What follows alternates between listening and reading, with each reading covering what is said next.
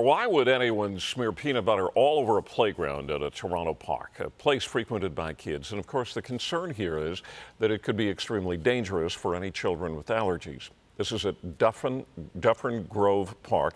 It's in the Dufferin and College area. That's where we find CTV's Scott Lightfoot right now. Scott, I would think there would be more than just a few parents upset about this. Well, especially because this is apparently not the first time this has happened. This is a very popular place for kids to play, as you can see behind me, but parents are taking a closer look here before letting their kids climb and slide.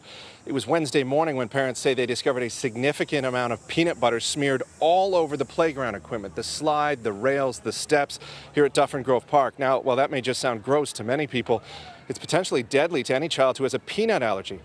So parents have been sharing warnings with other parents on social media and reporting other parks where peanut butter has been found spread all over playground equipment. It's believed to have happened at 3 other playgrounds in the west end of the city. Many parents we spoke to say they are very concerned. I think that it's quite a dangerous thing to do. If someone has an anaphylactic allergy to peanut butter, it could cause serious harm to a child. Hopefully, if you have an allergy, they're carrying an EpiPen, but even with an EpiPen, it has to be administered. It's very traumatic. An ambulance has to come, and they could be seriously harmed or die. The city says that anyone who sees someone smearing peanut butter or committing any act of vandalism to playground equipment should call 311 immediately. At this point, Toronto police tell us they are not investigating. Reporting live in Dufferin Grove Park, I'm Scott Lightfoot. Back to you.